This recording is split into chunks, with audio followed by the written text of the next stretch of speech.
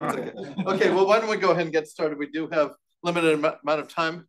Welcome, everybody. This is the meeting of the something that we do every year as part of the Project and Community Workshop, and now the Rubin Community Workshop, to have a meeting of the Science Advisory Committee. This is a committee that advises, as its name applies, both the construction project and the operations. We have members of the Science Advisory Committee both in person and on Zoom, and because of the travel snafus that many people have run into, a few people who were to be here are attending by Zoom. But welcome, everybody. So the list that you currently see on the screen of the people who are here and on Zoom is not exactly correct, but between everybody, we basically have everybody here. Just all sessions start in the same way, with a reminder of the code of conduct. We have, I think those of you who were at the plenary session this morning have heard this already. Harassment and unprofessional conduct is not permitted. And if there are any problems, there's a list of individuals, including Ron Paul Gill, who's in the room with us here, to reach out to should that come up. And for virtual participation, I think the guidelines are here. If you are not speaking, please mute yourself. If you'd like to jump in, of course, unmute yourself. Physically in this room, if you're on the side of the room that I am standing right now, I believe you're being picked up by the microphone here. Those folks over there will not be heard. So either walk over, or any questions or things will be taken care of. For those people who are taking part remotely, you can either use the Slack space for this meeting, or use the Zoom chat feature. And Henry and Katrine are both keeping an eye on that, so we'll make sure that happens. So our schedule for today is as follows. We have an hour and a half. There's a sort of semi-infinite number of things we might talk about, but we're going to start by hearing from Bob Blum and Phil Marshall. Bob was here 20 seconds ago. It vanished again. We're going to talk about the transition from commissioning to routine operations. That's what that actually means, and I think it's something that the SAC has been long interested in. Then we're going to hear from Igor Andreoni, representing the Users Committee, and part of an ongoing conversation, as it were, between the SAC and the Users Committee. We'll talk about that, and then we'll hear from the representatives of the Rubin Data Management team. Some combination of Leanne, Eric, and Lynn. Eric and Lynn are here, and I think Leanne may be taking part remotely. In any case, that's the plan. The idea is to have this discussion based. This is an open meeting for everybody, but the members of the Science Advisory Committee mostly are physically sitting here. I think, Risa, if you'd like to come and join us over here, that would be great as a member of this group. And of course, those members of the SAC who are remote, don't be shy, just unmute yourself and speak up if and when questions come up. Again, the idea is to have plenty of discussion with that. I think we'd like to get started. So Bob, I think we have your slides uploaded, but we'll have to figure out how to actually get them again. Hit escape. Sorry, I'm not a user of this. So how do I get slides already on the screen? Yes, I think everything on here. Yes, there it is. So this is the presentation.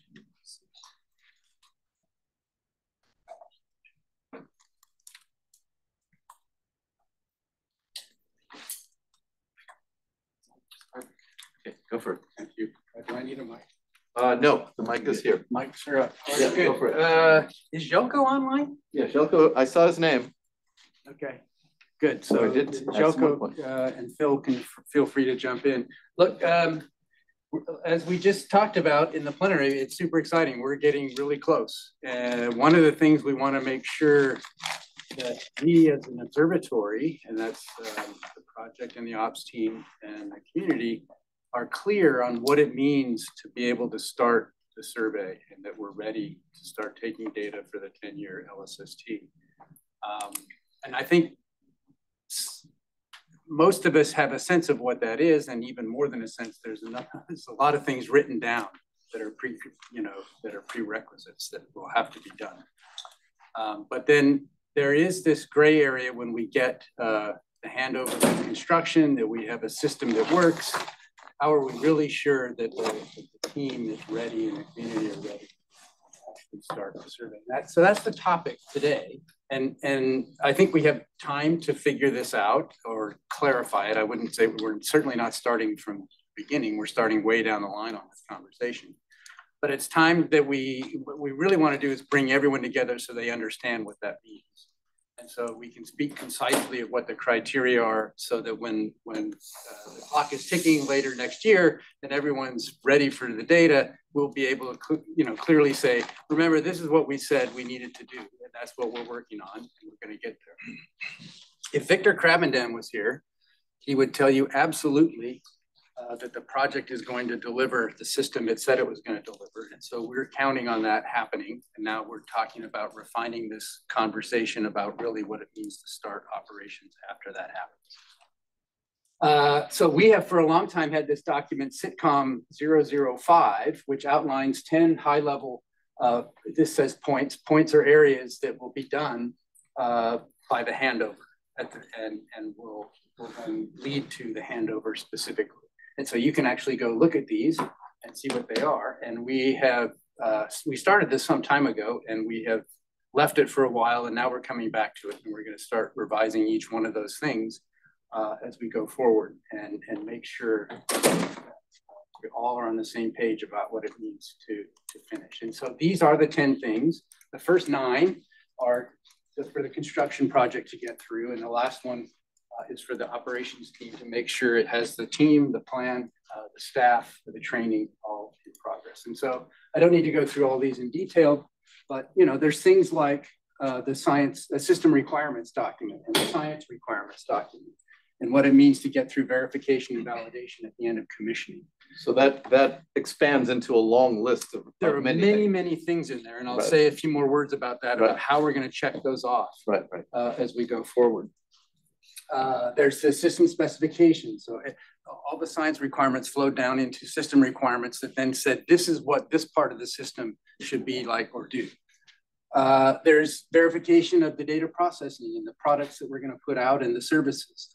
There's the science quality data assessment. These are things that are going to come out of the commissioning team, the science validation team, the science validation surveys. A straightforward one in principle, but one that takes a lot of work is making sure everything is captured and documented and that we have it going forward as an archive. So we understand, not only we understand the system now, but in 10 years from now, we can go back and tell people what was built and how. We have our education program. That was actually completed and went through a verification process and handed over to operations. The EPO team has been on operations for more than a year now. And then there's the as-built record and all the modifications. That's, again, something fairly simple in principle, but it's something that takes real effort in practice. So the overall objective, I think Victor actually did write this slide, of the construction project has not changed. We're going to deliver Rubin Operations, a working system that's capable of delivering images, meeting the science requirements, document specifications with sufficient efficiency to conduct the 10-year survey. So it'll be completed and verified and validated. That's what much of the team is concentrating on right now as we go through commissioning camera and then LSST cam. We're right now at system integration. We're going to put it all together. We're going to go on Sky and make it work. We're going to commission parts of the system with commissioning camera. We'll take that off and put LSST cam on, continue the commissioning, and then go into the final science validation part of that end of that commissioning and make sure the data that we're taking routinely is the data that we want in the LSST. So it's a combination of capability for successful system first light and the reliability to proceed into operations, right? Not only can we do it once with everyone focused on it, but we deliver a system that will reliably do this as we go forward. So for many years, we talked about handover as a single thing. We build it, we verify it, we're done. There's an event, maybe a review, and then the next day we're in operations. That was a very useful, way to discuss things leading up to a certain point. It's no longer enough, right? We actually have to figure out how we're going to do this. And so it's going to be a process, basically starting almost from right now and through till we're done and the final administrative closeout is done sometime well after operations starts. All the final contracts are closed out. Victor does all the things he has to do to finish all the things that he said he would do. NSF and DOE are happy with what we did. But in the meantime, we're actually already observing. So this will happen over a period of time. And so it's not a single event, but a process. We are proposing, and we have now pretty much put this in motion, a series of construction completeness reviews, CCR. So CCR 1 through CCR 4, which I'll describe in just a second. Well, here they are. We hope that we'll basically get a review committee that goes through this with us, so that the same people that are helping us get through these different CCRs are the ones with the knowledge from prior reviews and prior experience with us through our reviews to be able to usefully guide us through this process. Sorry, can I interrupt with sure, a question? Interrupt anytime. Do you imagine that these reviews are formally overseen by the agencies? Oh, absolutely. That these are agencies and, yes. And these are external committees? Yes. By some definition of external? Yeah. Okay. They will be just like our joint status reviews, our joint agency independent panels, and our joint operations reviews. And so many of the people we envision and hope will be drawn from those review committees that will get us through this. With the exception perhaps of this last one, CCR4, which you'll see in the schedule in just a second, is really administrative. It's after all the real action has happened. So this table, which will probably undergo some revision at some point as we get to the end, but I think it's a pretty good place to start, shows what we're talking about. So right away, we're talking about just a few months, CCR1. So this is going to be hopefully at the end of our ComCam campaign with an operational telescope and LSST cam ready in Chile. There will be a bunch of stuff that we will show the committee that we hope they can agree that we're ready to hand off eventually, and that the test plans and other things and the scope of what we need to complete to get out here are clearly identified and agreed upon. So very big question. Is the installation of the main camera, it's really a deadline, right? I mean, independent of what you find in the first with the ComCam data, even if the data doesn't look like you expected, you will just take it off, and or is there a quality like thing where you say ComCam has to work? No, ComCam is to help us get along the way, and if at some point it's not helping us anymore, and we make and the decision is that LSST cam is ready, and even though we still have some issues, let's put LSST cam on and continue, because I mean, in some worldview that was only about 6 months or 8 months old, that's what we were going to do. We weren't even going to put ComCam on. So there is no specific thing that we have to get to ComCam. We hope that things go well with ComCam and we get that initial part of the integration done on Sky, and that there's this opportunity to produce a data set for the community. That's a hope. That's added, but it's really LSST cam should drive us forward to keep on schedule. ComCam also buys us some thinking time. Yeah. Okay. You want to repeat the statement. Robert, folks there are not heard on Zoom. Well, you can repeat it then. Okay. Robert, go ahead. Why don't you do it? Robert was just reminding us that the ComCam on Sky will allow us some thinking time as we get to the next steps of how we're going to go forward, and that's true.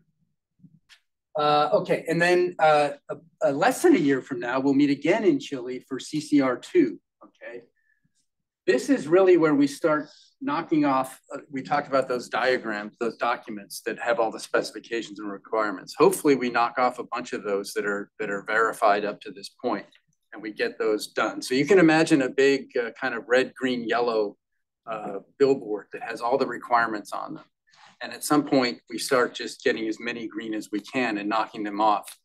And at that point, the idea would be we really understand the handover conditions, and we'd have enough of the system checked off that we would identify the key things that need to be done through this last phase of commissioning to get us to the end. And then we would verify and validate that through the review CCR3, which would be about a year from now, as currently planned. And then the fourth one is the final accounting and reporting that could be well into the early period of operations. That's really administrative thing being handed off. So that's the overall context of construction completeness. Part of this CCR3 will be a detailed joint review about the operations readiness, that we can show we have the team and the plan together, you know, the profile, everything working and ready to go. And again, CCR4 sounds like purely administrative, as it were. Is there anything? We assume it's a virtual review. We assume that that's just taking care of all the kind of the documentation, the administrative things with the agencies that have to close out the construction project. Does it include also some spillover, maybe in case something wasn't solved during CCR? Well, I think inevitably there's going to be some things that we'll accept to go into operations that haven't solved. And remember, the construction team's stated goal, and I'm confident they'll reach it, is that we'll have the right system that we've always said we have going into it. But after all, some of the science requirements we won't be able to actually verify for some years, right? So there will certainly be some aspects of the overall survey that we'll continue to keep an eye on going forward. I think unless something drastic changes, and I don't see what that is at this point, you know, the operations team is going to take over about a year from now, and then it's going to be all about starting to take survey data.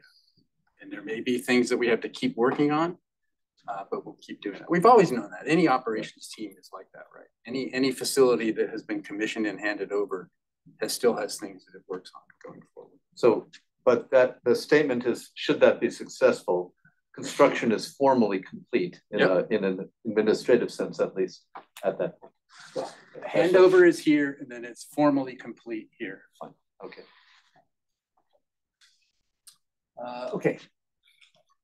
Acceptance. Handover would be that the MRAC is closed out and approved by the NSF. So they literally sign off on it. As you know, the camera has already closed out. That was some time ago. Our DOE colleagues have done this before, and they know how to get things done. So even though we have a lot to do with the camera yet, that official project has been closed out. And in some sense, they really are in operations phase in the DOE context. Once the agencies have approved this, this would define the as-built system that Rubin operations will receive. And at that point, we'll know what's ahead of us, and we'll know what the character of the system is, and we'll be able to say for sure what the criteria to start the survey are. And that last part is what we're starting to delineate and clarify right now. So we're all clear, and we can talk to you, the community, concisely and clearly about it. And there won't be any like, well, what do you mean you're not starting it? Say, well, remember, we had to do this, this, and this. And hopefully that this, and this really is 3 or 4 things, not a whole long list of details. We will work with our SLAC and Noir Lab leadership colleagues to ensure that the state of the subsystem that those labs are receiving is what they're expecting, that we've taken care of all the given staffing transitions and lined all that up. And I think that part of it's actually well in hand already. And then here's the addressing the question that just came up, actually. Provide for any follow-up on any residual items. This is just a list of a long thing. I won't go through it. You can look back at the slides if you want, but there's a lot of things coming from the construction project that will have to be handed over either to SLAC or to Noir Lab, and we'll take care of all those things as well. What is costs? COS is Noir Lab's Central Operations Services. So they're all our facilities group. So they're the folks, no matter which program you work on in Noir Lab down in Chile, and also Arizona and Hawaii, that handle the facilities, the roads, the infrastructure, the power, the water, all that great stuff. Okay, so then we get to the important question. What does it mean to start the survey? We want to ensure that the system is producing the science valid images and data products and that the observing is efficient. So it's not just that we can get to those data products with any amount of effort, but that we can do it in a way that's sustainable and efficient so that we're assured that, you know, we're not starting too soon, that our time wouldn't be better spent making it more efficient so that when we start the survey, we're on that 10-year clock and we're and just to be very clear, so this will be DP2 will answer this question. After DP2, you will have an answer. One view is that by DP2, if it's as successful as we want, we would have a great sense that those questions were answered. But that's not. I mean, DP2 is meant to be the science validation data sets, whatever we end up taking. It's possible that the science validation data sets would still get compressed and might not be the be-all end-all that we had hoped. We'll see. So I wouldn't say DP2, just getting to DP2 or the data sets that form DP2 is necessary and sufficient. It's probably necessary. So what would happen if the science, the image quality, for example, is not as good as you hope? Then you have some ideas of how you could improve it. Would you still start? Let's get to that in a second. Because that's exactly the question, right? When is it better to start, even though it's not perfect, versus continuing to put a bunch of effort into making it better? That's the big question. Can I ask quickly, does science valid images include science valid difference images? Mm-hmm. Yeah, the alert generation will start toward the end of that science validation period. Okay, so here kind of helps this. This is a great diagram that Zeljko put together some time ago that we've been using as a tool and is continuing to be very helpful. And we're now at the point where even more of the system is being integrated and as-built things are coming into focus. So we'll be able to update this tool and even produce a new version of it very soon. But consider the normalized attendee, which is really what we want to maximize for the survey, right? The product of the area on the sky versus the aperture of the telescope. And so we can break that down into these factors. Sensitivity factor, an area on the sky, angular factor, and an observing factor. And then multiply all that by our ops efficiency. So the sensitivity factor is everything that just converts photons that come down from the sky into finally a count on the detector. So it's coatings, it's the efficiency of the detectors, it's the area of the aperture, etc. The field FA is the field of view factor, so the total effective area of the field of view, which could be, you know, could be something like vignetting would affect it, but it could also be a raft goes bad, or some number of pixels are not accurate, right? So it's just the total possible field of view that we can capture versus what we actually can capture. That should hopefully be quite close to 1. And then the observing factor, can we schedule this efficiently as we want to tile the sky? And then finally, the ops efficiency. So all of that could be working perfectly. But the thing that we need to do is every night we need to have the team that can run this system and that it's reliable and that we take data every time it's clear and the shutter is open. So all those things are things that we're working on understanding and maximizing as we go forward from here. They're dimensionless and normalized, and they're normalized in a way that corresponds to the science requirements design value, so that we want that to be greater than 1 if we can get to the efficiency to be greater than 1, or at least 1. And then, you know, you can understand how some things might not be that way, right? If reflectivity over time could change, for example. A loss of sensor data maybe, even though we hope it's quite unlikely. It's possible to find this simple quantity. It's an excellent numerical approximation for our goals. So this is the kind of thing that you can keep in front of you as we go forward this very complex end phase. So this is the plot. It shows the effective survey speed how efficiently we actually take data. And it shows the system contribution to delivered seeing on one side, and then the total delivered image quality on the other side. And the idea is that there's a region of this plot down here where it's green, where the design of the system lives at basically 1 in efficiency and about a little less than 0.4, 0.35 maybe, in the system contribution to the delivered image quality. And then there's, okay. And then there's I think I'll be done here in a second. We can open up for discussion. And then there's an assumption on the delivered image quality from the site, and the current values put it somewhere in here, less than 0.8 or about 0.8 median. And then here, the forecast shows all those things that go into that efficiency equation where we think we're currently at. This is the thing that we need to update soon. But as of sometime last year, we were over here at a higher than effective survey speed of 1. And so that's good. And if for whatever reason the seeing gets better, we would be even better. If it got a little bit worse, we'd be okay. And then you can start to look at other regions of this diagram. And this is where it will come into our discussion about what it means to start the survey. So in an earlier discussion, I think the PST and other members of the project science team and other members of the observatory had discussions, and we kind of hatched out this gray area, which we say, is this acceptable for science? There's some degraded performance for one reason or another.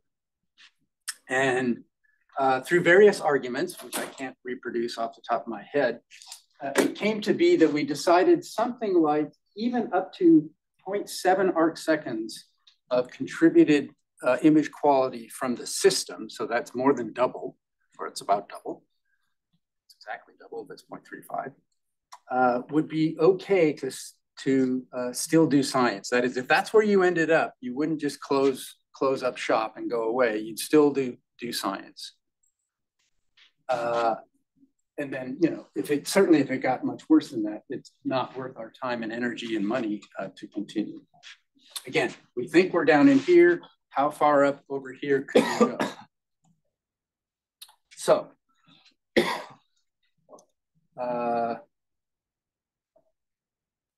covered all that. Yep. And I think I've covered all that. Mm-hmm. All right, so this is the one we can't yet observe. When you talked about DP2, it will say a lot about this ops efficiency by the time we're done with the science validation surveys, which are the data set that will go into DP2. We'll know about that observing efficiency. So that is a big milestone coming up. And we'll actually know a lot about it, hopefully, after commissioning camera, if it goes very smooth and we end up at this end of the commissioning camera phase, being able to take more of the science data set instead of continuing to work on system integration right before LSST cam is ready to go on. So a proposed minimum criteria for LSST start. Again, going back up to the very top of the talk, all the system specifications that don't require more than SV data have been checked off, right? Some of them will require more data, 10-year depth and stuff. We can do some tests to get there, but there are some science requirements that we just won't fully understand until later. But anyways, the things that we can understand will be checked off. All the functional system requirements that don't require more than that will be checked off. So we know how the system is working based on what it needs to do to be successful, and we've done it and checked them off. The science requirements will be done and checked off. Remember, we will just having finished SV data by the apparent handover to operations, right? So there's a little bit of gray there where we say, yeah, we think it's all working right. We haven't cranked through, Keith's team hasn't cranked through all the data yet and documented it because we've just finished taking it and we're gonna go into operations, right? So that's a little bit of a judgment call. And then for starters, for discussion, let's say we're better than that corner up in the other diagram of 0.7 image quality contributed by the system. I argue, since that is still acceptable for some images, that would be at the point where you could start taking data, even while you were still working on getting back down here to the lower right part of the diagram. Both the IQ, the image quality delivered, and the speed are understood with clear paths to improvement that can be done. Maybe they'll be done and we'll just all be ready to go. Other large surveys have started recently and gone through pretty straightforwardly from that system integration commissioning phase right into operations. So there's no reason to doubt that our team couldn't do the same. And then we want to certainly assure that data management has demonstrated the processing at scale that's going to be required, and including the multi-site and thousands of users who are going to come to be supported on our US Data Access Center. The independent data access centers are not required to be fully online and working at the beginning of operations. Our goal is to get them on as soon as we can, but they may come a little bit later. But certainly the US DAC has to be up and ready. But even if it weren't, we would not stop ourselves from taking data. So I think that's all the kind of context and discussion slides I had. And now I would certainly like to open it up to more questions. Certainly anyone on the project team or observatory that wants, or Marcio, go ahead. Yes, I was wondering about the FO factor. So what goes into it and what are the uncertainties there? Is it like satellite avoidance strategies and things like that? That could be part of it. I mean, certainly if we spent a bunch of time avoiding satellites, that would affect it, because that's basically scheduling the telescope efficiently so that it just keeps hammering out, you know, the 30-second snaps, the time for slew and settle, the next observing thing. So things like that could affect it. Satellite avoidance would definitely be a hit on that. Do you have like a forecast factor, an expected factor? I don't know what the current value of that one is. Maybe if Zeljko is paying attention and online, there's Mansi has her hand up. Okay. Of course, I'm paying attention to Bob. Okay. I am paying attention, Bob. Satellites are still below 1% when you express it in integrated attendees.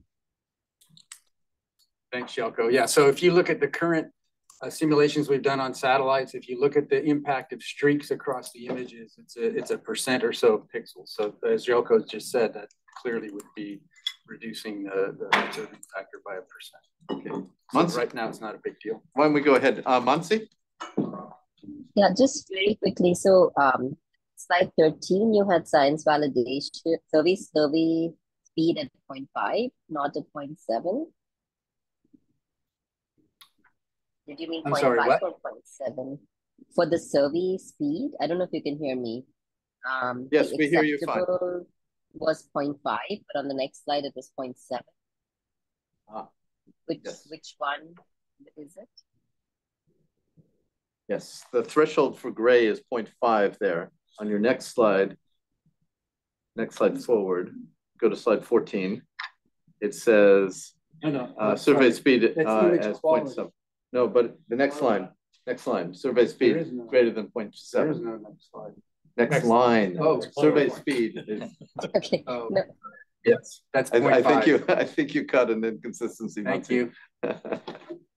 Okay. Well, I mean, this is notional ideas. I guess a related question is there a role for the SAC or any other body for that matter to sort of help that was guide you through the this? question.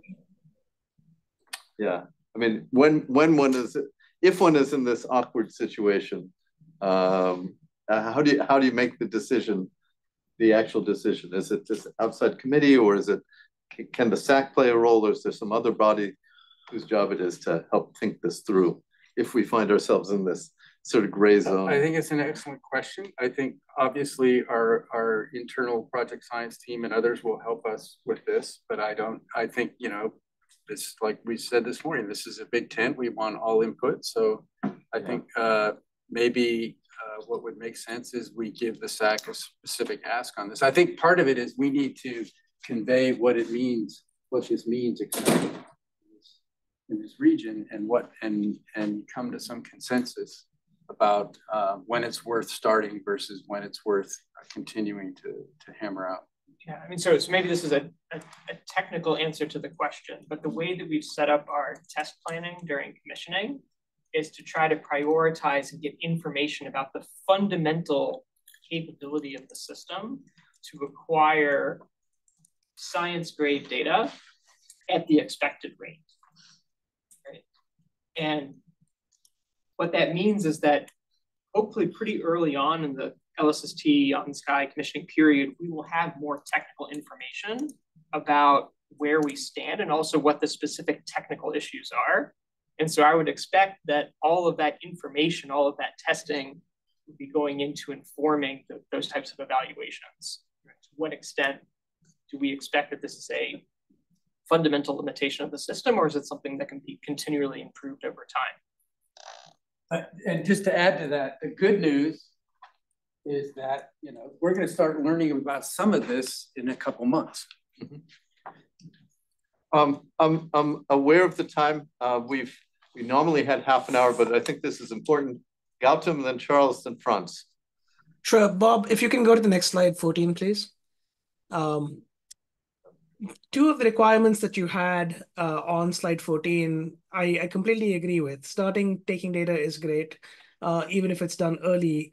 But I'm a little concerned that clear paths to improvement and the second point about even if the US DAC is not ready, you'll start taking data, don't include an actual timeline for when those paths would be executed. So, you know, it's one thing to say that we can get the IQ to better than a system contribution of 0.3 or whatever, but it's a different thing to say that takes 1.5 years.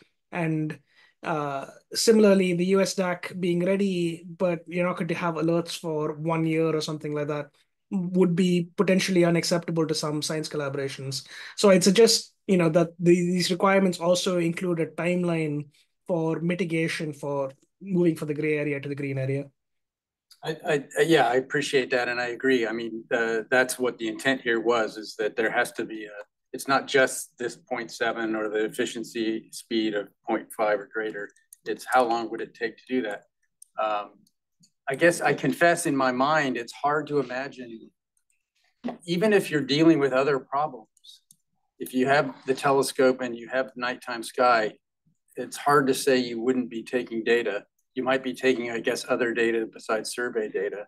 Right. But I agree with you. We need to. I completely agree that you should take data as quickly as you can. I think the other thing to consider is it worth continuing to take data if, for example, you can get a bigger improvement by taking the camera off and fiddling with it and then putting it back on?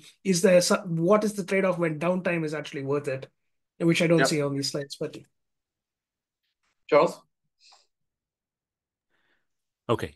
Hi. I wanted to talk, Bob, about the part of the construction which was already done. And you mentioned it briefly, and that was the EPO, right? To the extent that EPO is the tip of the spear of operations, and it's already been going for more than a year, right? Since it was signed off on in December of 2022 or thereabouts.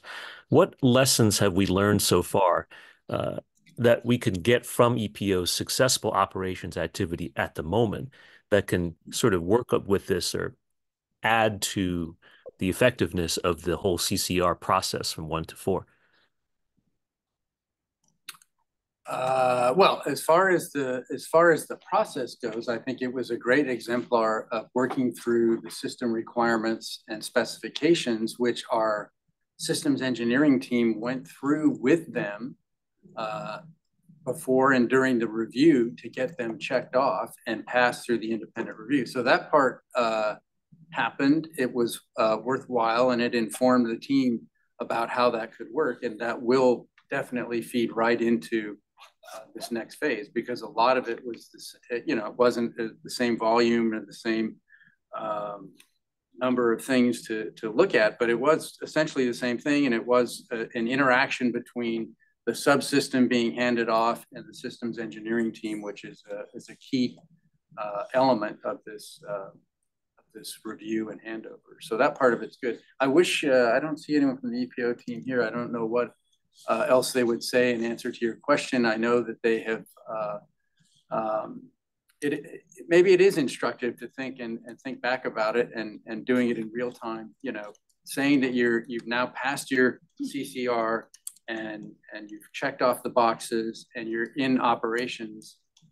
What does that mean, and how long did it take them to hit their stride? Now, of course, they're a smaller team compared to all the resources that will go into nighttime observing, but it did take some time to get going and to hit their stride. And I think it was certainly less than 6 months, but it was, you know, some few months.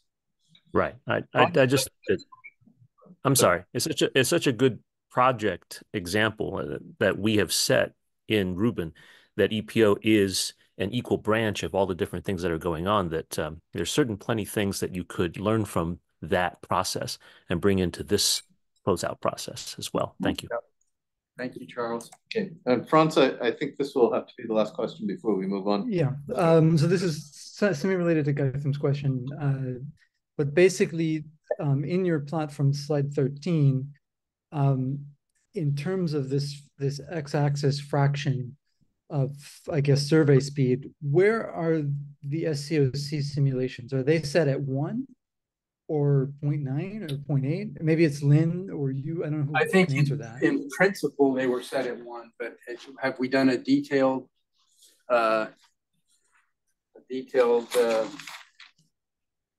I mean, effectively, say we start at 6.7, where the cadence right? is now. Sorry.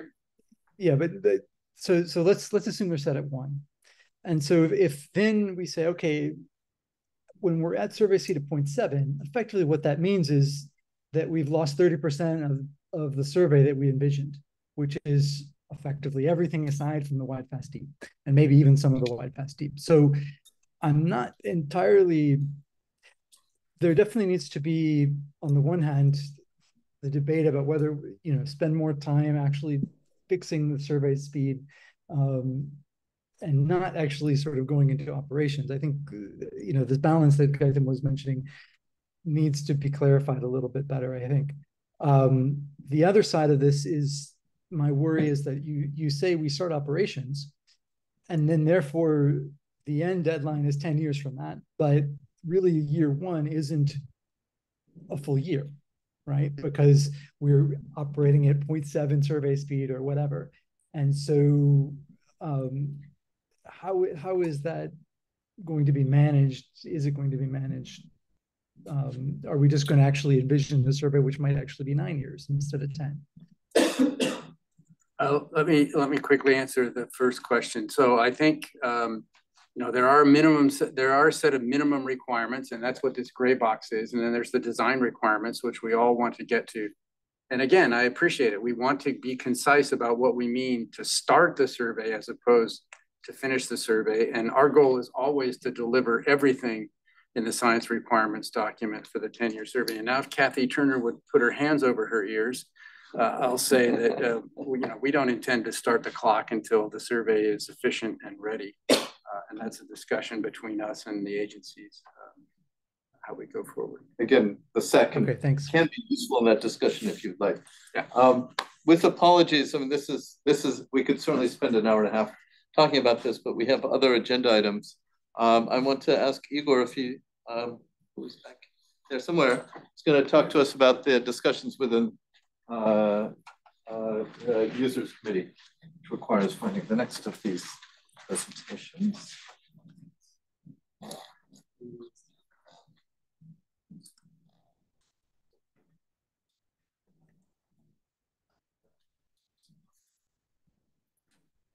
Yes. Yeah. Yes, it yes, works. excellent. Right. Good. Okay, take it away. Thank you, Michael, for the invite.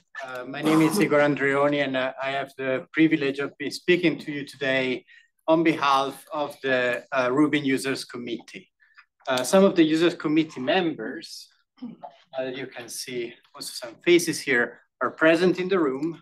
Some are connected online. I encourage all of them to chime in or help me answer a question and contribute to the discussion afterwards. And if you see them around, please feel free to reach out and discuss, because all your feedback can be helpful to our meetings, our report, and ultimately to benefit the community. for those who may not know, what's the charge of the users committee? Well, first of all, we want to prompt feedback from the community so that we can discuss it, we can advocate for what the community think is needed to get ready for Rubin operations. And then we will provide this feedback from the community on top of the one from the community, also from our direct experience and our direct testing, so that it may be readily implemented as it has very nicely happened in the past. And to that, I think a big shout out to some key people, but in particular to Melissa for the great work assisting the users committee. And you can find in these slides, where if you go on the website, you will be able to download them, a bunch of links that could be useful if you want to know more, from the detailed charge and what the community looks like in terms of institutions. It's an international committee. At least 6 people has to be based in the US, but others must come from other countries, Chile, France, UK, and so on. We hold 2 meetings per year.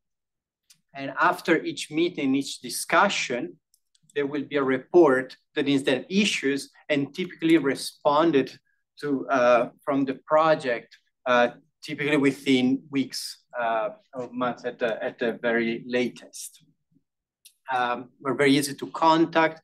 I will say a few words about that later.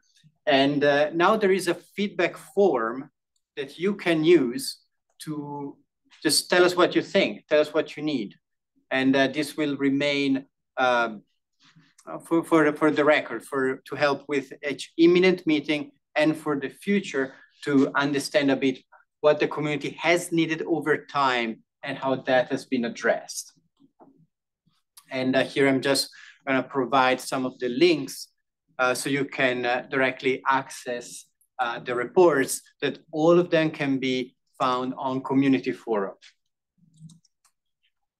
So what have we provided so far? What are we doing during and following our meetings?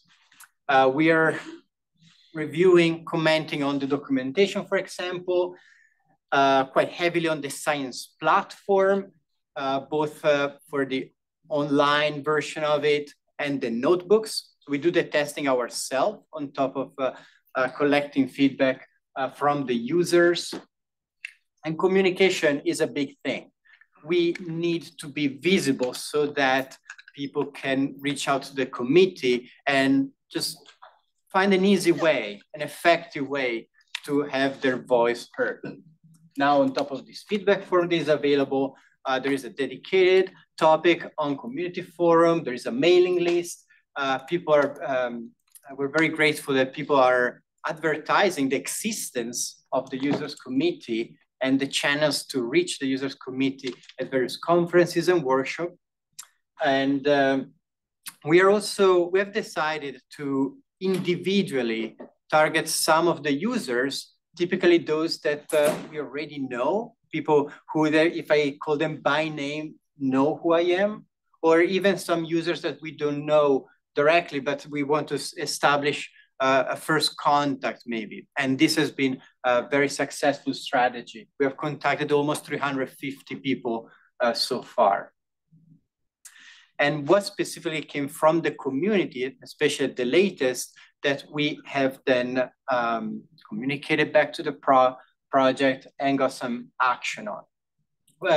I think it's important to say a lot of the feedback was positive. So it's not just collecting complaints, you're also collecting a lot of nice words. Happy to pass them along as well. And this reflects the great work that has been done. It doesn't come for free. Generically, people feel the need of having the documentation in one place and perhaps some easier version of the documentation that people new to the project or that want, for example, ready information for grant proposals can access and go from zero to hero as soon as possible.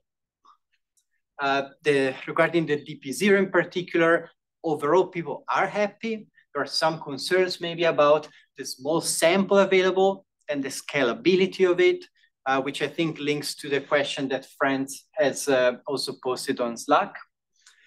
And there is a lot of question about the cutout servers. I think part of the reason being the final decisions have not been made, but in general, if we manage to have more and more communication about these decisions when they're made, I think it would greatly help the users.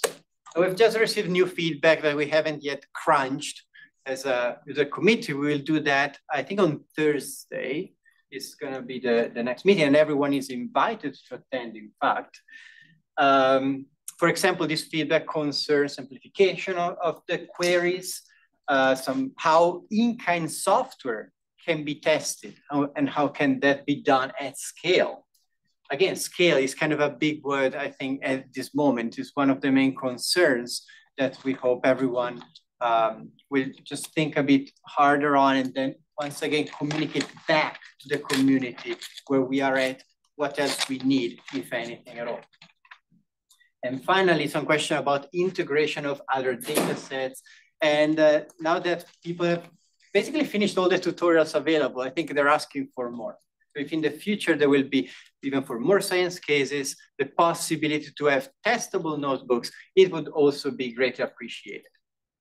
And here, this slide, kindly prepared by Daryl, we just want to remark how important it is for us to be a visible tool. So we're putting together from the feedback form to some slides that people can use. Basically, we want to provide ways to truly streamline the process of going from a concern, a question, some feedback to the community, to the committee, to the project, and all the way back. So having some pre-packaged, pre-designed material that people can use. And I will stop here since Michael was mainly asking me, is the community ready? The vastly positive feedback is encouraging. I think we can still discuss whether there is anything else that should be done as part of data previews, community readiness on the science platform, and beyond that. For example, we're not truly assessing how people are using the brokers, and how much and how ready they feel for that. And what about the collaborations? Will the role of collaboration have to evolve as well to truly accommodate the new needs when data start flowing in? So room for discussion now. Thank you very much. Okay, thank you, Igor. And there's plenty of issues here, and we have some time. I wonder if I can actually ask Franz to articulate a little bit of some of the concerns that you already made brief reference to. So to put you on the spot, Franz, and then fine. Neil has his hands up. But yeah, go ahead, Franz. Sure. So the main concern I had is mostly in discussions with people talking about the computing resources, what's going to be available, what's going to be scoped out, and there's a lot of the sort of actual hardware that's going to be purchased is going to be for kind of back-end things. A lot of the users are going to be interacting through cloud-based technologies. There's going to be a lot of querying across the internet that is, of course, a lag. And then, of course, the main concern I have is just that the things that people might want to do, like access the entire catalog to find some rare thing, those are things that individuals will in general not actually have the computing capacity to do, is my understanding. And so communicating what is and what will not be available for the average user, right? Giving sort of a list of potential queries and saying, this is something that can be done once a month, or once, whatever. Or saying, for instance, this can be done, but only if you pay for extra resources, right? And so the cloud has infinite resources in theory, but and some cost associated with that, so that people can say, oh, I need to actually pay for this. I'm going to write a grant, or I'm going to write this into my grant to do that, right? So these are kind of some of the things that I think need to be there in terms of communication for community readiness that are absolutely not. And that's my concern. Respond to that, or are there? I think our main role, besides the testing, is bring these concerns forward. So it's actually nice, friends, that you can do that directly now. So this is definitely a concern that we can include in the next report. So especially I'm asking to the other members of the committee present in the room and on Zoom to take note of that. I'm curious maybe to hear more from the data management. So specifically, you said something about not being able to query the catalog, but that's exactly what well, so what I'm saying is, okay, I want to actually query every source in the catalog. That's exactly not something an individual can do. I don't understand what you mean by query every source in the catalog. So I would like to get photometry for every source. You want to extract the photometry of every source. So you want to make a subcatalog. That's a bit weird. It'll effectively be the catalog. It is the catalog. It's there, and QServe is there for you to query it. So why would you want to extract some part of that and not, or sorry, why would you want to extract all of that and not just some part of it? I think Frontier concerned I'm just that saying there's not going to be. Okay, so let's say I have a use case. I want to see what varies between LSSD and something else, right? It could be LSSD year 1 and LSSD year 2 in some way. So I want to extract all the columns and check them. I mean, I can imagine people doing things like that, right? That's my point.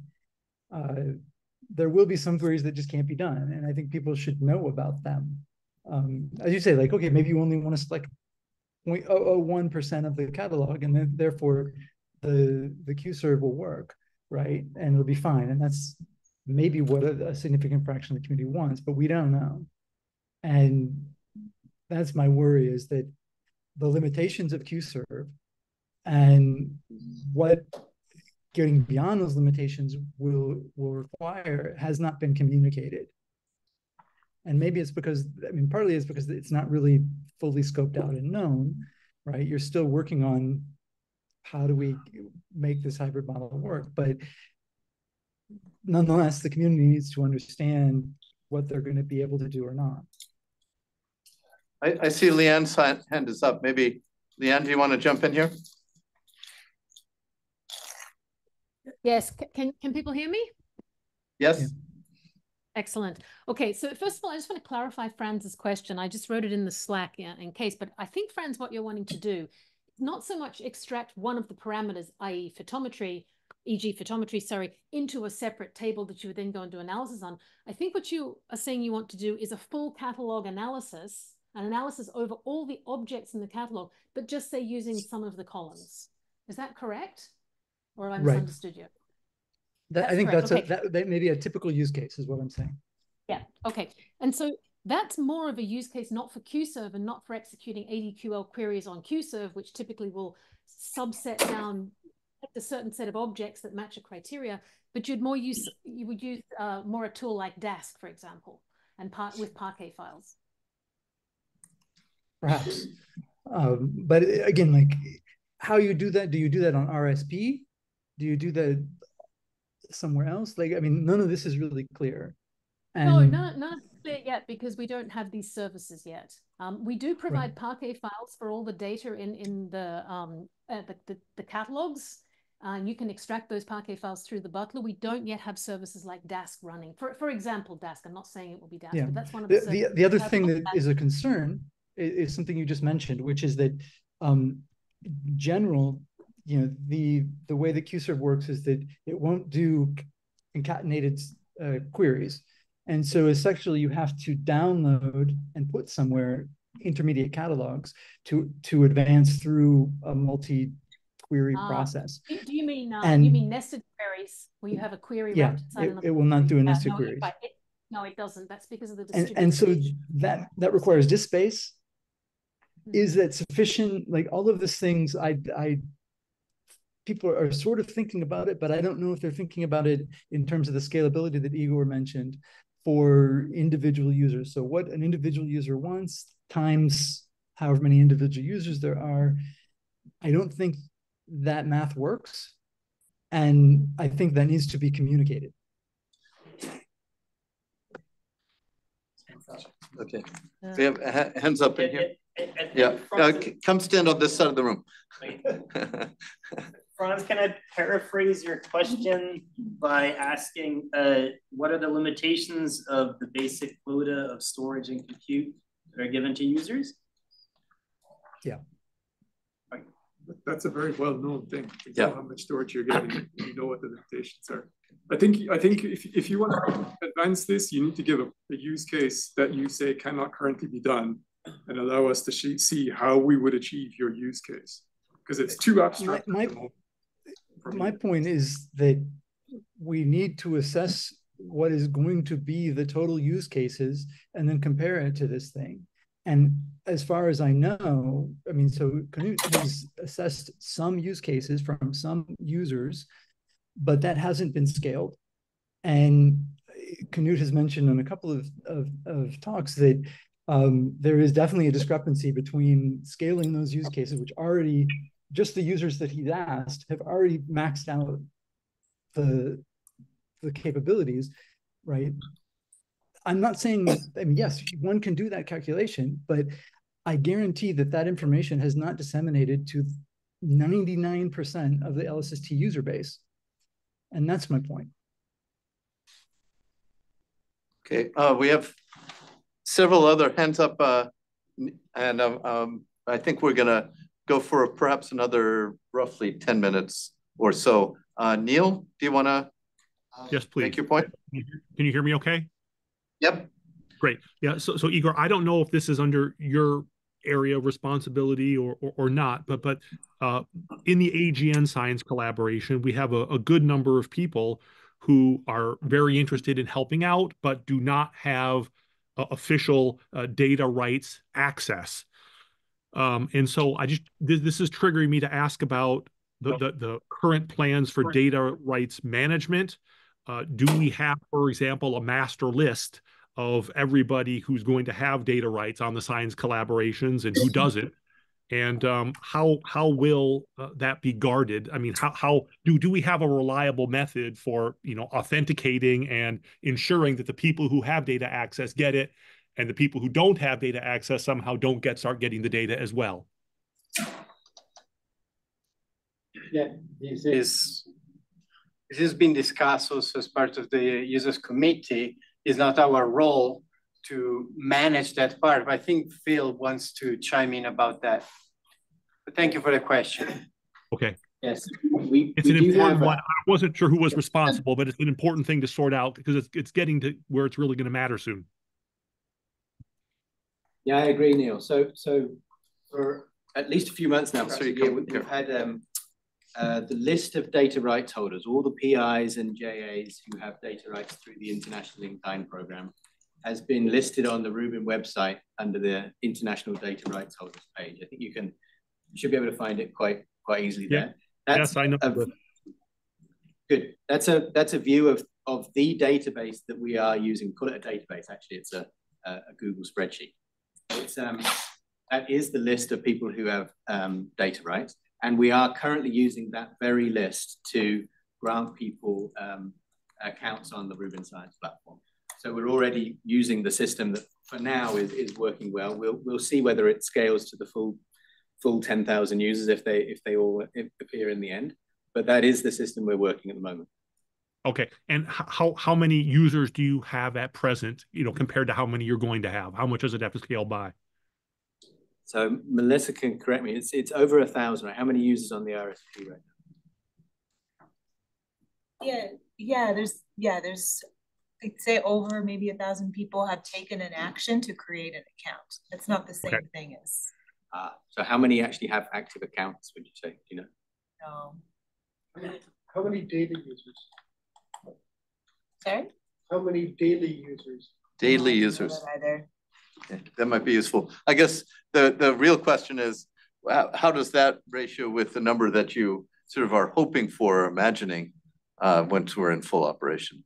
You know, Franz is expressing concerns that we're going to hit a crunch, and we want to get a sense of whether we've already pushed those limits or.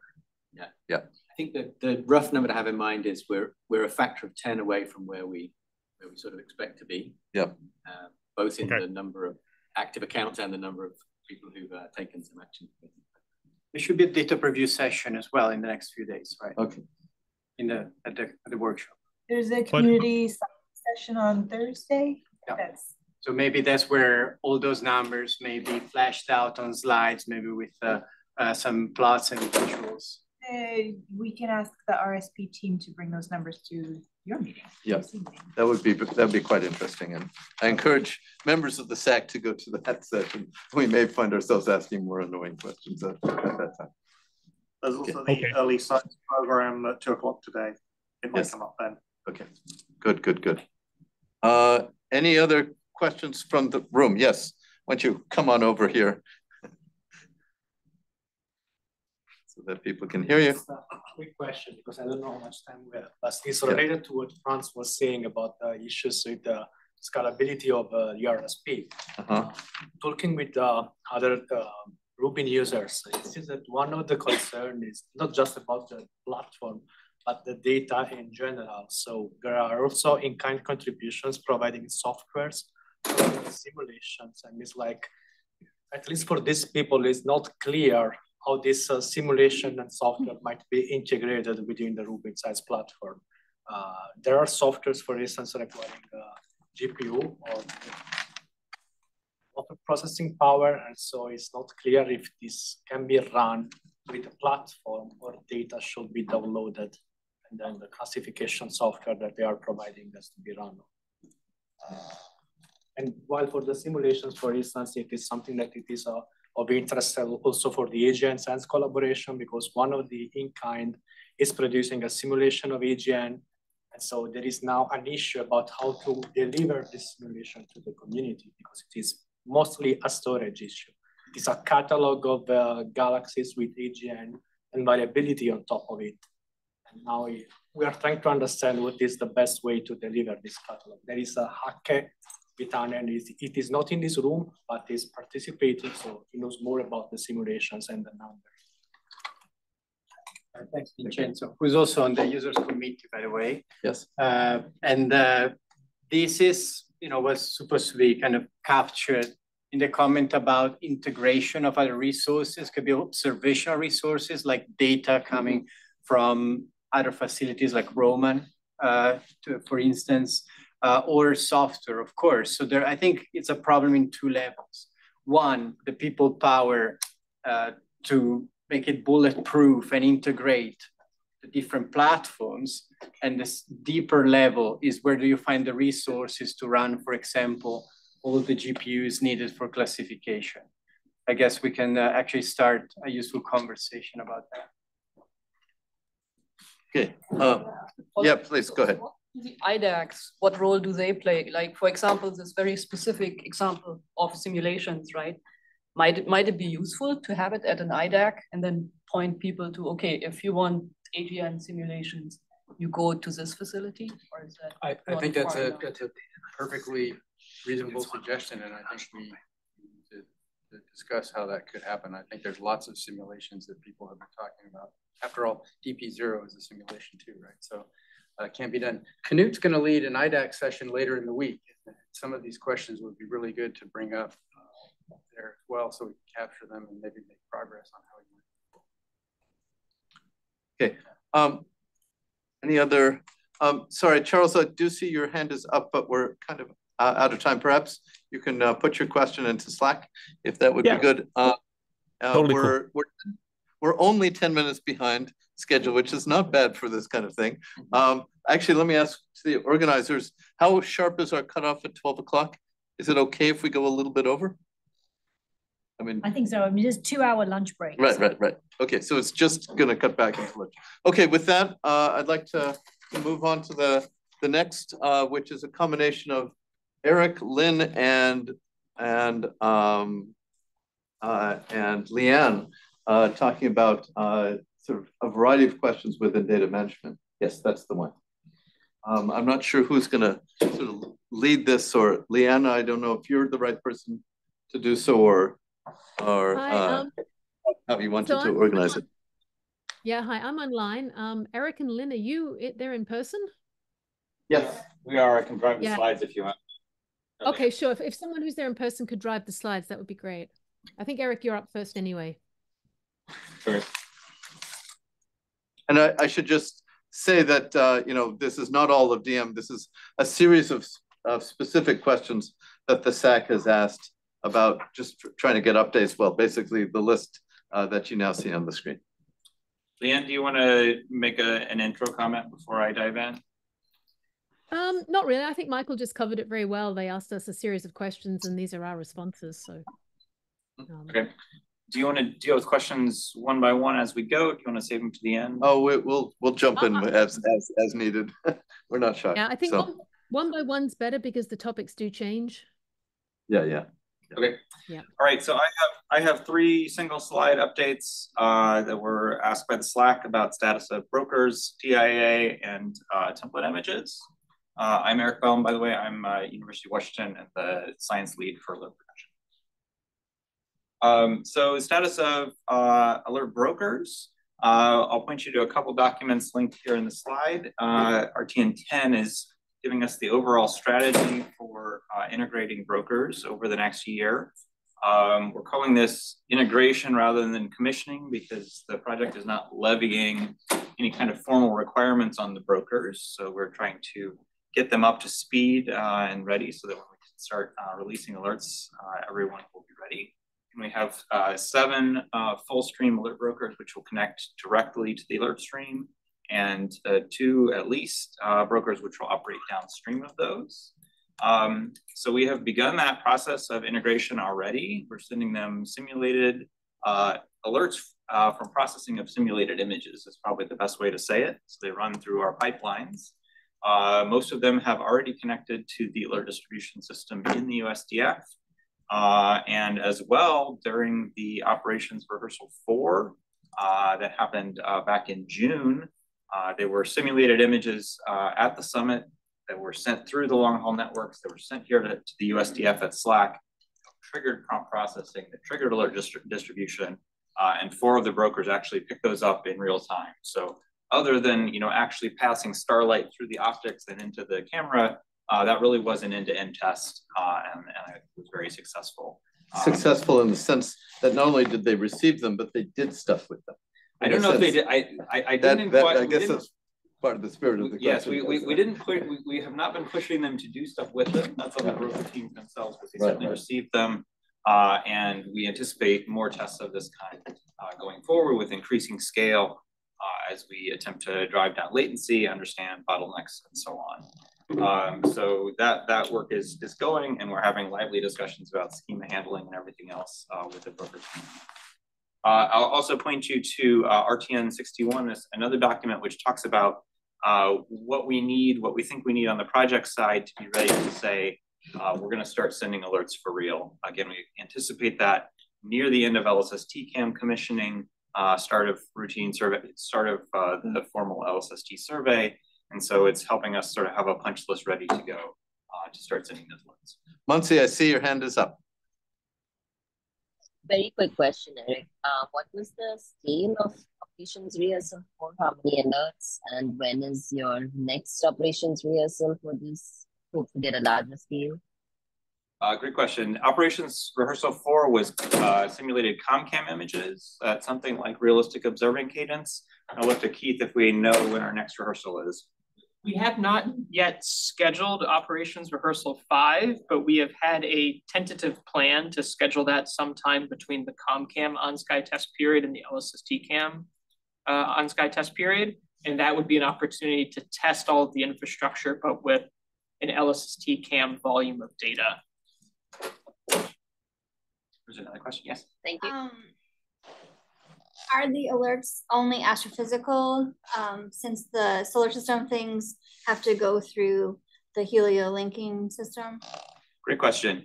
So for these simulated images, certainly in the operations rehearsals, there are simulated solar system objects in them. We have not yet done the, we've not yet integrated attribution of known solar system objects into our pipelines, but that's very close. And so relatively soon we'll be able to say, yes, we have detected a solar system object at this position, and this is its ID. And so there are these two sort of elements of discovery of new objects, but we will be annotating in the alert stream with identification of known systems, and that's where David Trilling's Snaps broker in particular is expected. So, but would an alert for a solar system object just be for like a weird solar system object? You wouldn't want to alert on all. Fundamentally we are sending alerts on every source that is changing or moving. Okay. And so it's everything. The alert, the name alert suggests it's important, but it's more like just a sort of a real-time view of what's happening. And it's to the downstream user to say, this is something I care about. Igor? Just checking if this rehearsal are behind closed doors, or will these alerts generated also possibly be distributed to the community and people can tune in? Great question. So we have made a policy decision at the project side that we're only going to send things to the brokers which can be treated as world public. So they are free, the brokers are free to make that data available to end users if they feel like they have capacity for it. Given, we are evolving the schemas, the input data may not always be that interesting in ways we can talk about. So it's sort of up to the brokers if they want to sort of make that effort or not, but there's nothing from our side that stops them from making it available. So we're never going to send anything proprietary to the brokers as alerts. Alerts are always going to be public. All right. So we got a next question for our report on the status of DIA, and I got an excellent question from Franz in the chat, which I can address sort of as well here. This is just a kind of a pointer to other resources, because I have given hour-long talks on this topic and probably will get to do so again in the near future. But we are continuing to work on the difference imaging algorithms. This is the core of alert production. It also runs in the data release production as well. We are using decorrelated alarm and leptin as our sort of our baseline algorithm. We have made some reasonable progress in recent months, eliminating a lot of sort of obvious artifacts that we can just sort of push out of the pipelines and give us less source volume to work with, speed everything up, make our catalog smaller. We've done a lot of work on metrics and some improvement on source injection, which is really critical to being able to update our requirements. I pointed to a talk from October, sort of giving status to the science collaboration chairs. There's also a small update as part of the Thursday science pipeline session. And then there is a science unit and commissioning with some community members who are contributing to this effort with a variety of expertise. And so we're looking forward to the ComCam data. On the right is a simulated image from ComCam that we processed during OR3. And, it's not perfect, but I think it's a relatively clean example. I'm sorry, so what we're looking at here is a difference image of a simulated image from ComCam. This is all simulated, and what we're seeing are a combination of actual sources and some artifacts and all that stuff. Yep, some relatively bright stars, and then the teal, the cyan and blue are detected and detected negative. There's solar system objects and variable stars, basically, these simulations. So there's no. Are those all point source injections, or do you have? Yeah, for this simulation specifically, they are point sources. We have some code for injecting extended sources, but we haven't yet fully integrated a complete sort of sample of injection catalog that covers the full breadth. But we will. What is your timeline for that ballpark? Just getting the framework merged sort of now, and so I'd say next 6 months we're going to start improving that injection catalog. But that's something we can do continuously. It's not. There's no hard date for that. All right. Franz asked a long question online, which I don't have in front of me, but I'll try to see if I can summarize. You're welcome to look there if you want. He was asking, about whether we have done sort of a comparison of this baseline difference imaging algorithm to others other implementations in the literature, Zogi, SFFT, a few others. The short answer is yes and no. So we need to have and do have a baseline implementation, a baseline algorithm, which is this decorrelated alert and leptin. We have some construction requirements that we need to hit, and so our aim is to do so. We are, of course, staying abreast of the literature. Most of these different implementations are, variations on a theme, and so we are looking for ideas and inspiration as we try to tune performance and do better. We have connections through the science unit, for instance, to the author of the SFFT implementation and so on. We will have to do fairly good quantification of completeness and purity as part of our construction completeness review. We have requirements, and so that gives us an opportunity to do those sorts of bake-offs and comparisons. And we expect to do that going forward. We've been a little bit focused on tooling and understanding the sort of overall framework we're running in. We have more work to do, but stay tuned, I think, is the answer. Okay, Franz, go ahead. Just to stress my concern here, that you essentially are working with one algorithm and you don't know how much better it is or worse it is than the alternatives. And rather than continuing down that road until you are stuck, it might be good to understand where you're sitting at now. You may already be on the road too far down and you're stuck, but at some point it would be being sooner rather than once you actually have data coming in and are really stuck. It would be good to know how well this performs. And I'm kind of shocked that this hasn't been done. I want to dispute a little bit your statement there, Franz. I feel like all of these are families of approaches. They're not. It's not. There's a lot of overlap. There's the family of approach, which is the algorithmic whatever, and then there's the data, right, that it produces, and so there's sort of the theoretical algorithm, and then there's the actual algorithm, and I think it would be useful to actually compare the actual algorithms at some point soon, at least in a limited test, just to say like, hey, we're doing as well as we can, right? Or hey, we're not doing, this algorithm isn't performing as well as we expected to. It's down by 20%. It's giving extra bogus. It's giving more noise, whatever.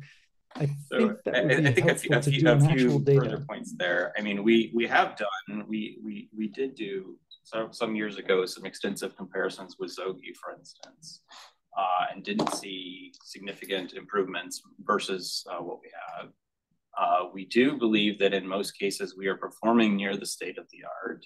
I would like to be able to show you a slide with plots and numbers. I don't have that right at the moment. I agree that's something we need to have. If you could link that in the Slack, that would be useful, because I don't remember seeing it or finding it. A pointer would be to the algorithm workshop we did back in 2020, where we already felt like we were seeing at that time, raw false positive rates that were comparable to the state of the art, and we have since made further improvements. And again, like I absolutely acknowledge we need to update those, but I feel pretty confident we're doing well. Okay, and then the other aspect is just the demonstration that the noise you're getting out of this is what you expect, both at the source, because usually in many cases you take the noise as the global noise, and that's not the noise at the source, and then you assign it in an incorrect way. And so it would be also useful to say, like, are you getting back what you expect, at the positions of the sources and things like that. I'm not sure if maybe you've done that. I don't know where that information is, but it would be useful. going offline. Yeah, thanks. Okay. Miriam, and then quick question perhaps, and then I want to let Eric go on. Miriam, go ahead. Yes, can you hear me? Yep. Yes.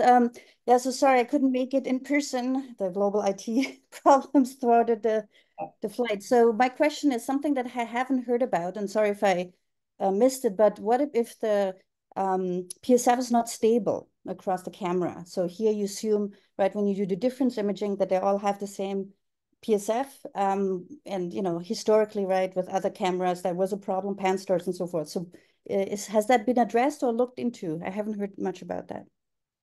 Yeah, a handful of points there. The first is that at least in alert production, we process each detector independently. And so even if you have variations across the whole focal plane, presumably those are smaller within the scale of the detector. Even within the scale of the detector, one of the advantages of the alert induction approach is that it allows us to fit a kernel which has spatial variations of the PSF across the focal plane. You know, we do absolutely, you know, one challenge that Rubin has is that we have large spatial and rotational dithers that can create boundaries, frankly, in the template that are a little more challenging to account for. So, you know, we are aware and attuned to this problem and working on a variety of approaches to address it. Great, thank you. We should let I know you have many more things to tell us. I actually just have one more. There was a question about access to template images, and I think the answer here is, or the response here is simply that template images are available through the RSP with the same image services that all the other images are available, and that, you know, we expect to make those available you know, as the survey starts, as soon as we feel like the RSP services are ready to support that. Yeah, so there'll be a whole discussion of early science, and there, you know, understanding the details of this. People are, of course, anxious to get going, as you very well know. And I'm anxious too. Yeah, yeah. So so people will be pushing to understand that. I don't know. Okay, so this is just an illustration of that and a pointer. Right. All right. I think then we're to Lynne. Is Lynne is here? Yes, here. Okay, fine. There's like 3 minutes left in the session. We've gone a little over, and we can go a little over. Okay. So no. Yeah. Okay. Think 10-ish. All right. Okay. I think we can cover that then. So maybe you should introduce yourself. Oh, sorry. I'm Lynne Jones. I'm the head of the survey strategy team for Rubin. I actually don't know what the original question was from the SAC, because I didn't see that. I got asked, can you talk about this question? Right. Yeah. Well, this is the question. We're trying to understand this part of the question. Okay. Yeah. So the question is that I thought I would answer is there is a non-uniformity challenge. So what does that mean? The yellow part of the survey is the extragalactic focus part of the wide fast deep. Over this part of the survey, in order to get the cadence improved, like so that we revisit more frequently and come back to a particular field with a shorter interval between nights, we use a rolling cadence. What that means, if you haven't been following along with the survey strategy for the project, is that we split the sky into these 4 different bands, and in alternating seasons of visibility, we either focus on that part of the sky more frequently, so we shift observations into that season, or because we have only a certain number of visits we can distribute everywhere, or we have less visits in a particular season. So you kind of go uniform for the first year, and then in the second year we start splitting visits between different seasons. So it'll be high activity, low activity, high activity, low activity kind of thing. And then at the end of the survey, we finish with uniform coverage over the whole sky again. So what is the non-uniformity challenge? If you do this rolling cadence, then at intermediate data releases between year 1 and year 10, your coverage on the sky is not uniform. You have some part of the sky which just has slightly more visits, and then some part of the sky which has slightly less visits. And this is a challenge for groups who are trying to do science that requires very uniform number of epochs in their catalogs. And so this is a challenge for DESC in particular. So DESC have are planning to do major reprocessing of the data at particular intermediate data releases, picking out year 1, year 4, year 7, and year 10. We're uniform at year 1 because we don't roll in the first year. That's uniform by design. We want to get coverage of the entire sky so that we can build up catalogs and get photometric calibration and so on running.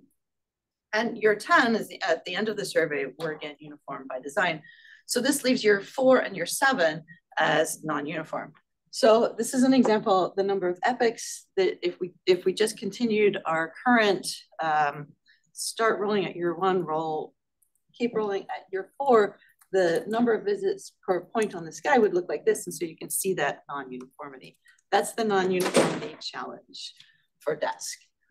If you look at the extragalactic coadded depth, it's less obvious because depth M5 builds up non-linearly, so you can't see it as well with your eye. But if you also care about the number of epochs, which you do very much if you're doing things like weak lensing and need to have epochs of all your visits, then it doesn't. This still matters. Okay, so that is what is the challenge, is the fact that that's non-uniform.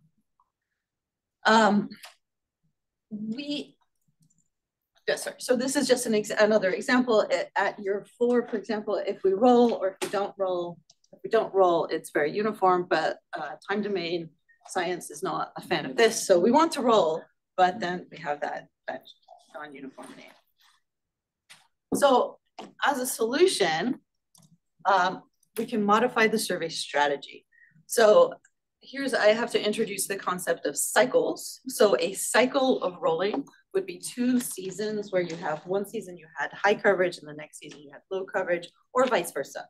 It's just essentially 2 years, 2 seasons of visibility. So with the default rolling survey strategy that we have at baseline 3.4, which is where we are now, so post V3, we have 4 seasons. So we have 4 cycles of rolling. So we start with a uniform year, uniform season. Then we have 8 seasons where we go high, low coverage. And then at the end, we have a uniform season. If we reduce those to only 3 cycles, then we can intersperse uniform coverage throughout the survey. So basically we would have a year of uniform coverage. That's the first season. Then we have 2 seasons where we go high and low. And we have a season of uniform coverage to solidify the coverage over the sky so the number of epochs are the same everywhere. You're not introducing half of a rolling cycle before data release, basically. And then we would repeat 2 seasons high-low, 1 uniform, then a final set of high-low, and then the last uniform season. So we did have some earlier simulations, by the way, where we only did 3 cycles of rolling, but we had more. We didn't intersperse those uniform seasons. We just had them at the start and the end. Currently, we're at 4 cycles of rolling. And we have slightly shorter contiguous uniform coverage at the start and the end. So this uniform rolling goes down 1 cycle and intersperses uniform coverage throughout the survey. What this does is that at year 4 and 7, we're now at the end of this uniform period, and then at the end of the next uniform period. And so at year 4 and 7, you get data releases that look much more like the non-rolling version. DESC have metrics that are implemented with math, and that they've looked at the survey strategy and simulations that we've made with this survey strategy. And depending on exactly which metric you look at, but you can see sort of 20 to 30% gain in their measurements in comparison to a current baseline. And if I may interrupt, what are the folks who are interested in the variable universe say? Yeah, so it very much depends on what timescale you're interested in. Yes, I imagine so. Yeah. And the SCOC, you know, obviously as the SCOC are a subcommittee of the SAC, they're looking into this very closely, and they have a lot more reports than I have time to present here. But basically this comes down to the very short timescales are not strongly affected. That's like hour or so. But where this really has an impact is on the 1 to 2 day return rate, because that's what's really boosted by adding rolling cadence. Now, we've gone from 4 to 3 rolling cycles, but this doesn't mean we have a 25% drop in the 1 to 2 day return rate, because that happens naturally anyway. You know, there's a scatter in the distribution of how things are distributed. This is about a 7% drop in the return rate for coming back like within 1 or 2 days. So if you have a science case that is primarily driven by revisits that are in about the 24-hour timescales, you'll see a 7% drop in your science return for this. But this is to be weighed against that sort of 30% gain that desk have. Okay, Simona? Yeah, so I thank you. This is great to see that the new rolling sequence has been integrated in the SOCS. And I'm wondering, so it's great for galaxies and desk science. And I was really looking forward for the more uniform data year 4 and 7. I'm wondering what is the impact on transients, if you can quantify it. So you say that is reasonable. Can you quantify it better to know how much they will lose in terms of data and science, scientific results? Yeah, so it is, because there's such a variety of transient science, and there's a lot of transient science that falls into sort of an unknown region. And Eric can as one of the contributors to metrics that's looking at metrics, you know, revisits in this particular time range, can say like it's not, there's a lot of unknown science that happens at these sort of timescales. So when I say we drop the revisit rate, the fraction of times that we revisit a field by about 7%, that will be reflected in science that is looking primarily driven by this 24-hour timescale, which means that if you're looking for kilonova and trying to classify them as a kilonova, that's a 7% drop. Okay, so that's a really clear, like this is a particular thing. There are other things that we don't, or maybe don't necessarily know about, but the kilonova science stands in for a lot of this, and that sees a 7% drop. A lot of science, transient science, is sort of more sensitive to timescales that are a little bit longer. So the supernova metric, as run by desk themselves, where they have a more sophisticated supernova metric than we run, shows a little bit of a drop. It might actually be about the same order. They have a note that they're submitting. It was a little bit bigger, but acceptable. Yeah. The game smaller. Yeah, I don't remember the exact numbers. So it's true.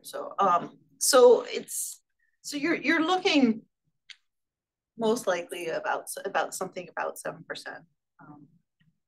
Yeah, we should think about yeah. Yeah.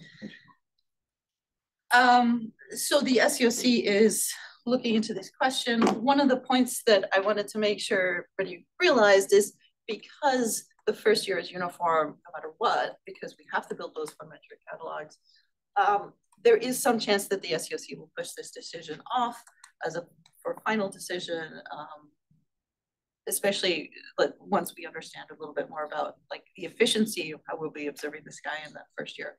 So there may be, it may be that your answer here is we will most likely do X, but we will decide for sure in a few extra months or in a year.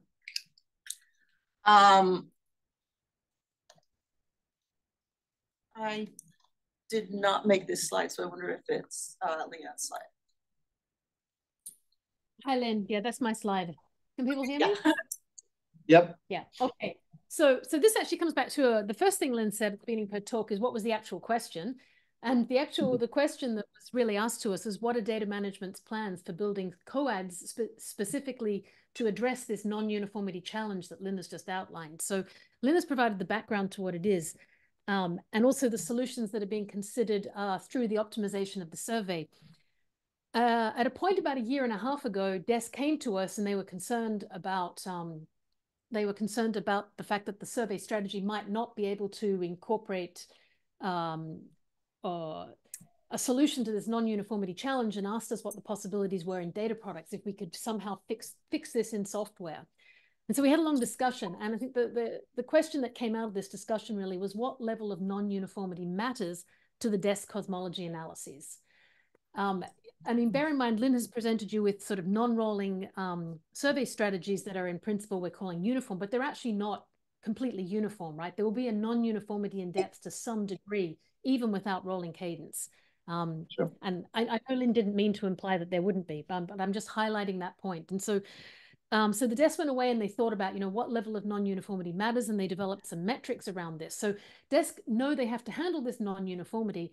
What they're concerned about is having an additional level of non-uniformity on top of what would naturally be there, because that errors get propagated through the fact that it's really hard to measure that non-uniformity perfectly, and then those errors get propagated into the cosmology analyses and has worse output for cosmology. So the goal really here is to homogenize the depth across the sky to the extent possible to minimize that propagation of errors into the cosmology analyses. So at the time we had that discussion, we did consider a few options in how we might do this in software. None of them are very good, and I'll run through those on the next slide. But just to mention a recent update, at the DES collaboration meeting in Zurich only about less than a month ago, the observing strategy update talk reported on this uniform rolling cadence that Lynn has just described, which was advocated to have uniformity at years 1, 4, 7, and 10 for static science, and they indicated that would improve the situation a lot with minimal effect on their transient science. So what I think we're waiting for now is further guidance from the SCOC to understand if this uniform rolling cadence will be adopted or not. Next slide, please. So just to present what we did consider. In data processing and software, let's say we execute a survey with a lot of, that comes out like the rolling cadence that Lynn presented with a lot of non-uniformity in 1 year. The only real way to homogenize the depth across the sky for a given data release is to remove coads from a coad to sort of force uniformity in depth. And this means excluding good data from a coad, which is not a good idea. The other way we could do it would be to add noise to the data, but that also only downgrades good data. So that's also not a good option. Neither of these options are good, and they will also degrade other science. So I'm sure other sciences don't want coads that are suboptimal. Additionally, we are not scoped to produce various different varieties of coads targeted at different science. This, if we were to do something like this, would constitute a very large cost added scope increases. We would have to produce 2 sets of coads for the ones we're planning, and then an additional set. So right now, I would say, to answer Michael's very specific questions, we have no plans at the moment to implement any data process-based solution to this non-uniformity challenge. The best way to address this is in the survey, and I think we want to sort of exhaust that option first, and if there's still issues, then maybe think about it afterwards. And as Lynn said, this will probably be put off maybe until the survey starts, because year 1 is going to be uniform in any case. Okay, that's the last of the slides, isn't it? Yes. Yep. Okay, yes, we're 15 minutes over our nominal schedule. I know lunch is available. Are there any burning questions from members of the Science Advisory Committee at this point? The next thing that's going to happen is the executive, Muncie. Yes, go ahead, Muncie. I just wanted to push back on Lynn's first point here about excluding good data from a quad. It's not excluding it, right? It is you're going to include it in the next data release. So it's only sort of a temporary exclusion to meet the uniformity depth. So what was so bad about that? I didn't catch that. So Muncie, you're a little bit difficult to understand. Maybe again, I'm sorry, go ahead. So is the question, why don't we just make a different coad? Or it's just a temporary removal of data. When yeah, but okay, it is just temporary. Yeah, yeah. It's okay. So I can't comment on data management plans, but yeah, I think the idea is that it would still be non-uniform until year 10. I think even if it's temporary, like anytime there's a you can't temporarily make a uniform squad and then increase in depth and not be uniform. So I mean, just to be clear, just leave out some coads, not that simple. It's like a lot of work. Someone has to figure out how to do it, which ones to leave out, how to make it better. So it's not just simply leave it out. And we would not want to do that. That will decrease the product, the science quality of the product that we would release for each data release. And it's also bad for desk. Like they did look at this. Right. Yeah. I mean, this was like the last resort solution. Like, let's discuss it. Is it's even making sense? It was not like our first thing to go in there and saying this is yeah. And it was a good discussion. Yeah. I think we're not at this last resort yet. These implementation, which is a bit hard to watch. Okay. They can't hear. They can't hear you. You need to be on this side of the table. But we are. We've gone 15 minutes over. I would like to ask members of the SAC if you would be willing to for us to have some discussion. I think at this point I'm going to thank all the speakers. Let's do so. Before everybody leaves the room, just one thing. So on Zoom, people were complaining when people went outside the door, it was really loud on Zoom. So if you're in this room again for any parallel session and you go in and out, just try to be a little bit softer with the words. Yeah. Okay. Okay, good. Again, members of the SAC, both in person and on Zoom, please stay on. And everybody else, I think what we want to do is synthesize a little bit what we've heard and sort of push forward. And that's otherwise the end of the session. Yeah. No. Yeah. So have a nice I would also tell that like Desk have written up and have a note that describes like these metrics that I said it's about 30%. But they did not give us permission to share it yet. So they just need to, I don't know if it's because, just like caution, we didn't realize that was because we were writing that for the SEOC. We didn't realize it was going to go elsewhere. And they're also, there would be other people. I think the last probably know about that. Okay, members of the SAC, you can sort of see who we have.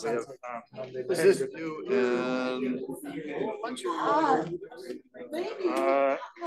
and I'll ask those people on Zoom who are not members of the SAC to connect. Those who are here, let's spend a little time trying to gather our thoughts.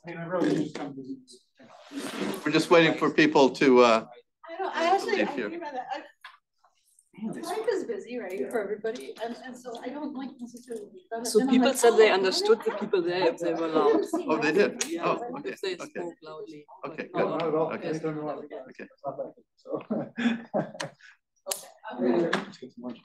Okay. Okay. Good. So I see a few people are not members of the SAC. I'll just ask to leave, or maybe they've wandered off and are not paying attention. I don't think anything we're saying is so top secret that we have to worry too much about that. But those people who are on Zoom can continue to hear us okay? Okay, yeah, good. Maybe you all can just unmute yourself at this point, because it's right now in the room is just Melissa and Marcio and Henry, myself, and Katrine, and so it's modest numbers. I'm sorry. Did you? You're good. Yeah, we're good.